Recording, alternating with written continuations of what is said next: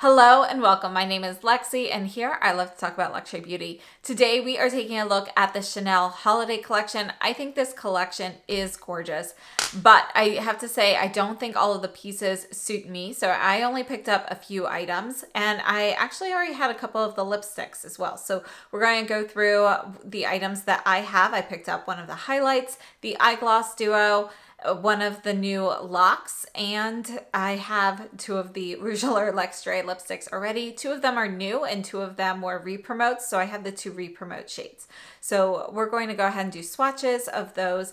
And I want to start off by saying congratulations to the new creative directing group at Chanel Makeup, because I am beyond excited. I just recently put out a video hoping for direction from Chanel. You know, I feel like they've been kind of a little bit scattered recently, and you know, I'm very excited because all three of the names that they selected, all three of these artists are people that were kind of on my list of people I would love to see in the creative director role. So they're going to have three creative directors and it sounds like they'll be rotating those. And I am very excited. I do hope that they are able to work together as a team to create cohesive collections. But if you follow any of them like on Instagram, or if you follow any of them, you know, in general, their work, I think that these are three of the best choices they could have made right now. You know, I'm very excited to see where they go. So yeah, I definitely wanted to mention that because I think it's great news. You know, I'm definitely ready for some fresh air in Chanel, and let's go ahead and get started on the holiday collection. Now, this holiday collection I think is very gorgeous, but I think it is going to be ideal for people with medium skin tones that lean a little bit warm. I picked up the highlighter in Or Rose. So this is the Eclat Lunaire. And this whole collection is inspired by the moon. Now, I have to say, when I think of things inspired by the moon, I think more of like those white glints and so forth, you know, kind of something a little frostier, a little bit cooler. But this collection is actually more like, you know, when you see the moon and it's more, not like a blood moon per se, but, you know, you've got more of that like reddish glint to it. That's more what this collection reminds me of, you know, in the starlight, you can see a little bit of the sun shining through the moon and so forth. So that's kind of what I think of with this, but not those cooler moonlight tones that we've seen from other collections in the past. So from other brands. So this one here, I have to say, I just want to show you a comparison real quickly of the size, because this is the oversized compact. So if you are familiar with the oversized bronzers that came out, this is going to be similar to that. Now, normally the highlighters do come in a large compact. So I knew this was oversized, but for some reason I was thinking it was more like this normal size. So this is the Pearl de Lumiere that came out, was this last year maybe? But this is 8 grams of product. This new oversized one is 16 grams. So it's double. So look at that. And then for reference, this is the size of a standard eyeshadow compact from Chanel. So you can see the difference in sizes. So if you're purchasing one of these highlighters, they are expensive, but you're getting a ton of product.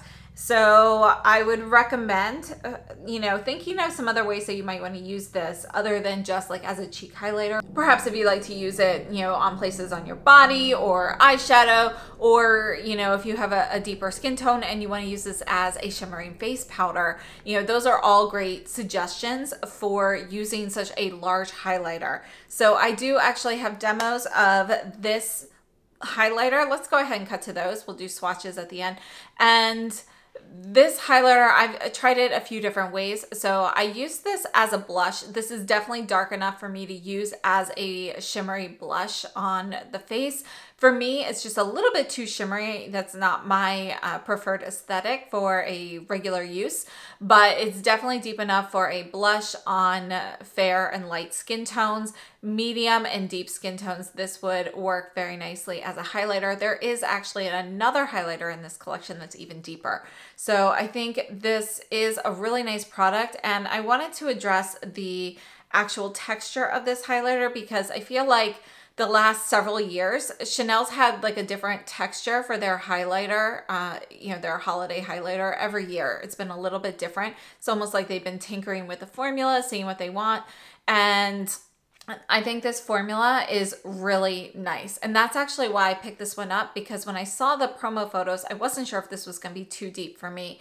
And then I saw some swatches and made it look a little bit lighter than I had initially expected. It's actually darker than I initially expected. So it's definitely deeper than I thought it was going to be. But you know, the texture of this, I knew this was going to be a different formula than the previous ones. And, you know, some of the previous ones, some of you have commented that you've had hard pan on some of your recent highlighters from Chanel. And I know that has happened to me with certain ones in the past, not necessarily the most recent one, like the Rouge de Camellia for me, but I know other people have experienced that. This one, I believe, is supposed to not get hard pan.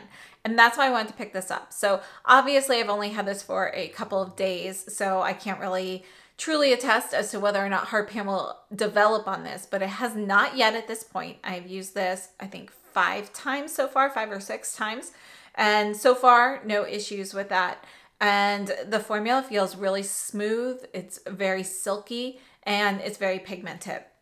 So for me with this highlighter, you know, I've attempted this with highlighting brushes, fan brushes, so forth. And I've also tried buffing this in on my face just to kind of see what that would do.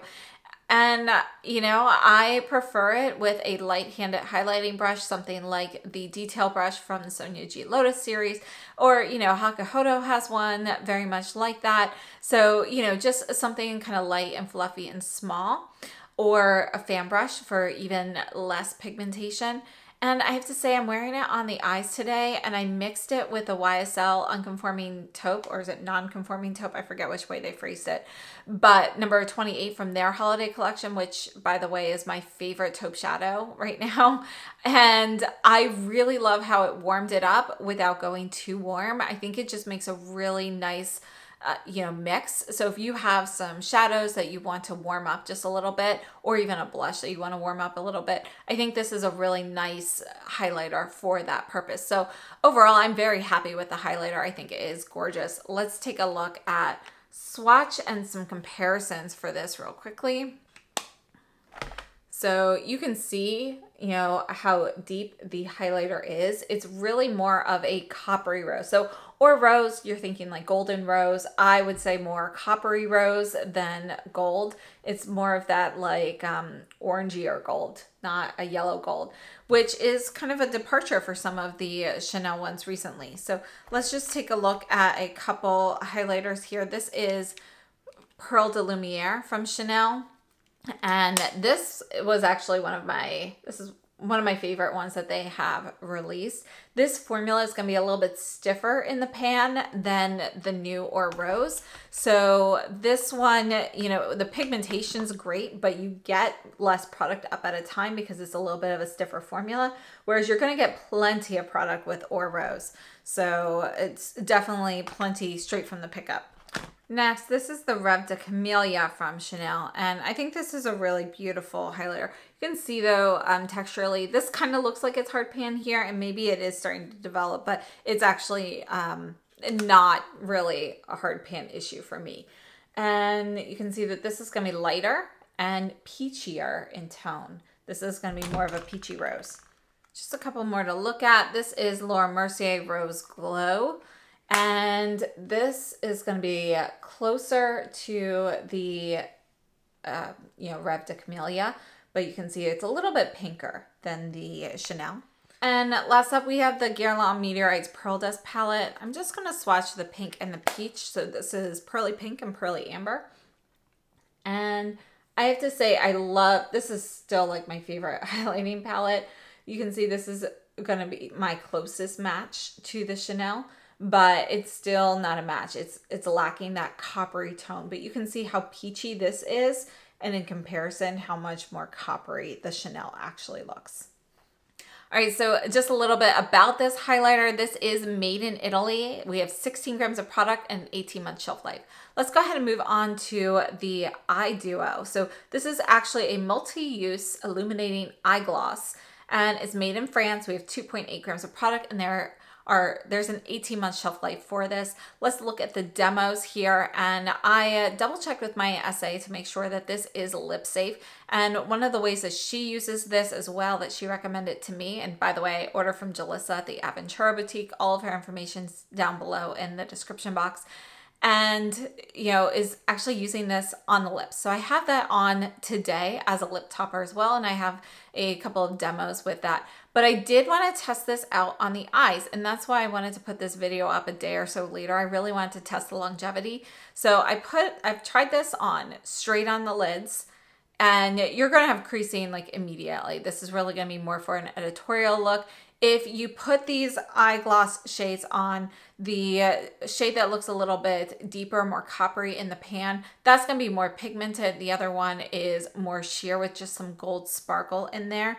And they're both pretty sheer shades though. So you're really seeing an accumulation of the glitter particles in there, and there's really not much of an opaque base to either of these. So, you know, if you're looking for something with a glossy look to wear and stay put, these aren't going to be that. This is going to be great for just adding a little bit of shine to certain areas. You can use this as a highlighter on the face as well. And I also put this on top of some powder shadow to kind of test this out. So I have it on top of one of the taupe shade from the Chanel Tweed, the Brownie Rose. And, you know, it looks gorgeous, but it is going to crease. So if that does not bother you, this is definitely something you can tap out and continue to wear. It's just going to add a little bit of sparkle. But I personally bought this specifically to use on the lips. So let's take a look at some swatches here. And again, we have these two shades. The shade that looks more yellow is going to be a little bit more, here, we'll put this on my hand. It's going to be a little bit more of a sheer product. You know, the base is more sheer and the sparkle throughout is scattered just a little bit more. It's like the concentration of sparkle in there is just a little bit less. So I find if you want something more intense, you want to go with the more coppery shade. But I really like both of these, and I think they are gorgeous colors, you know, for the lips in particular. And again, this is something you can use on the face or the eyes as well. And I wanted to compare it to this. This is the Guerlain Gel Gloss in Rose Gold that just came out as part of their holiday collection. And this one comes in a pot. You can see you've got a, you know, it's more of a wet gel, more like balmy. And this is the color there. So I want to compare this. I like to use this one on my lips as well, but it is also safe to use on the eyes and the face. And you can see that the Guerlain is going to be more sheer. There's less concentration of sparkle. So if you want something more sparkly, the Chanel is going to be a better option. And I believe they are similarly priced. So overall, I have to say I really like both products, specifically for the lips. I personally don't intend on using either of them for the eyes, but of course I did want to try it out and just see how that turned out. So let's go ahead and move on to lips. And I actually have the new lip lock. There are two lip locks that came out. I have number 88 Rose Mystere, which is going to be your lighter shade. So if you haven't tried these locks yet, these are a liquid lipstick. You kind of want to put on one layer and let that dry, and then you can layer it on. It's going to give you like a glossy finish to it. So I think these are just really nice lip lacks, and I really like the way they perform. Now, I have to say, if you have warmer undertones in your skin, this is going to look more mauvey on you, which is what I was hoping for on me, but it's definitely going to be a warmer rose. So I have just a couple of comparisons. These are my closest lip locks that I wanted to share. This one here is 64 Exigence. We're just going to put a little bit here. You can see that Exigence is going to be a little bit pinker. It's brighter.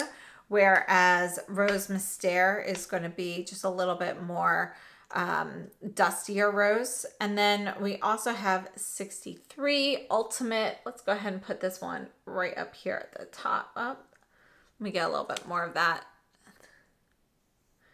There we go. You can see this one is, you know, just a little bit of a thinner formula. It can get a little bit lighter on the lips. This one's going to be a little bit more mauve. So again, that is 63 Ultimate. And then this was a limited edition one that came out not that long ago. This is Dark Blossom. And this is one of my favorite shades. It is going to be a little bit deeper and a little bit more purple. But I wanted to compare this because, you know, I do think the two shades go nicely together. And I love Dark Blossom. I actually just wore this again the other day. It's probably the one that I use the most from the Lax. So as you can see from the lip demo here, just for the application of this, it's really easy to use, very easy to go on smoothly. I like to use 2 layers of this. You can definitely use more if you want a glossier shine. And these are fairly long lasting. So they're gonna last longer than a lip gloss and last longer than a typical satin lipstick. So they will dry down and become more matte over time, but they last fairly well. However, if you're eating like a meal with like a high oil content, that will remove some of this product. So just so you know, if you've got like regular activities and you have like a non-greasy lunch or something like that, this will hold up really well. But if you are introducing any sort of oil products there, it will kind of, you know, make it look a little bit patchier and so forth. Now, product information on these are made in France, the Lip Lax. They have an 18-month shelf life, just like the other Chanel items we have here today, and they're 5.5 milliliters or 0.18 ounces. And one last thing I wanted to mention about the lip lock here in 88, so that's this long one right here. It pairs really nicely with the Chanel lip liner in 172. This is Bois de Rose. So if you have this one, you can see this is going to be a slightly, you know, pinker version, but they pair really well together. This is almost the same shade as Exigence. Let me put those next to each other too, so you can see that. And I think they just make a nice match. So let's take a look at the Rouge Allure L'Extraits that I picked up. These I picked up when they initially launched. So the Rouge Allure L'Extrait is a lipstick that launched earlier in the year, and you've got a slim style Rouge Allure packaging. The Rouge Allure always has kind of that push top, and these are technically refillable, but not, the limited edition shades don't show up in the refills. So they have 4 Rouge Allure L'Extrait as part of this holiday collection. 2 shades are new and limited edition, which I did not pick up. And 2 of the shades were in the original launch. So this one here is 824 Rose Invincible, or Invincible. I'm sorry, my pronunciation is not great, but you can see that the name is written here on the side. So my issue with the packaging on these is that there is nowhere to have the name. So this just has your general Rouge Allure L'Extrait logo, but because they're refillable, the name is printed on here, but it's down here in the cap. So I do wish that they had printed that up higher and a little bit darker because it's a little bit harder to see. So we're just going to do some quick looks at this, and I will leave the video to these linked down below in the description box in case you are looking for some comparisons or anything. So this one here is 824 and it's right here. I think this is a really beautiful shade, and these shades are going to be pretty vibrant. This is going to be your glossy lipstick form of a lip lac, essentially. And they are long lasting, very thin on the lips. You don't need a lot of product. You're going to get pretty much full pigmentation with one swipe. The other one that I have, again, that's a re-promote. This is 858 Rouge Royal. And this is going to be more of a red shade. And I really like this one. I think it's a great classic holiday red. So those are the options here for the lipsticks that I have, and I hope this was helpful. So overall, my thoughts on the Chanel holiday collection, I think, is a gorgeous collection of warmer tone, you know, classic shades. And I think that they are going to be best suited for medium skin tones and above. You know, I do think the eyeshadow quad is gorgeous, and I think that would be beautiful on fair skin as well. But, you know, I think it's going to suit people with warmer skin tones more so than those with cooler skin tones. The highlighter, I think, is really beautiful, and I really, really like the formula. It is a little bit deeper for me than I typically go to. You can see these are all kind of my darkest highlighters I have in my collection, and this Chanel is going to be significantly deeper. So I like it, but You know, it's not ideal for me because it's a little bit dark, but I think the formula is really great. So if they continue with this, that'd be great. And I will definitely let you know if mine develops hard pan or anything over time, but so far so good. And I think it's really nice. I do think the oversized pan, although it looks beautiful, I'm never going to use that much highlight. So for me, I'd rather have it in the smaller packaging personally. And yeah, the eyeglass duo I think it's a nice product. It's nice to see something a little different from Chanel. I think it's a nice way to kind of add a little sparkle to something. And for me, again, with the intended use for me being on the lips, I think it's a product that I will end up using a lot during the holiday season because it's just nice to add a little bit of sparkle to something, and it doesn't feel gritty at all. It feels very smooth. And a lot of times if you get some of those more glittery lipsticks, you can feel that glitter.